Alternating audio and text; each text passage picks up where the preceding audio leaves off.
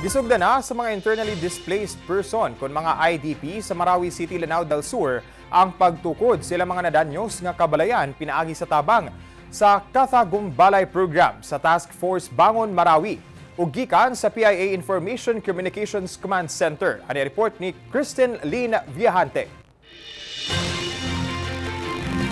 Lapas usa ka libo ka mga residente gikan sa 7 ka mga barangay sulod sa most affected area sa Marawi City ang nakadawat na og building permit gikan sa Office of the Building Official sa lokal nga kagamhanan sa Marawi. Ubos sa Kathagum Balay Program nga gipangunahan sa Task Force Bangon Marawi kun TFBM, giagi sa insaktong proseso ang internally displaced persons kun mga IDPs sa subling pagpatukod sa ilang mga nadanyos nga balay. Problema sa Marawi, karamihan is maraming multiple claimant to minimize the problem. Tinitingnan talaga yung ownership ng lupa bago bigyan ng permit at bago sila payagang pumasok at makaayos ng bahay nila. Usa ang pamilya Ibrahim sa 87 ka mga homeowner gikan sa Barangay Tulali Sector 1 ang nagsugod na sa pag-ayos sa ilahang panimalay sukad pa niadtong Disyembre 2019. Nagpapasalamat ako kasi during and after the siege, nandyan ang ating mahal na Pangulo.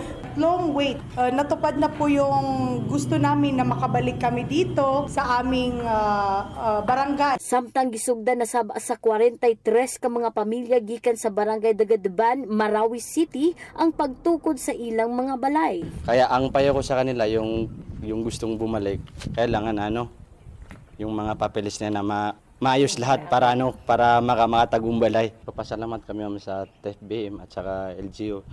Gilunsad sa Task Force Bangon Marawi ang Kathagum Balay Program ni adtong Hulyo tuig 2019 kauban ang National Housing Authority kun NHA, Department of Environment and Natural Resources kun DENR ug Office of the Building Official sa Marawi City aron matabangan ang mga IDP sa pagproseso sa gikinahanglan nga mga papeles alang sa subling katukuran sa ilang mga puy-anan. Kristen Lynn Viajante gikan sa PIA Information Communications Command Center para sa bayan.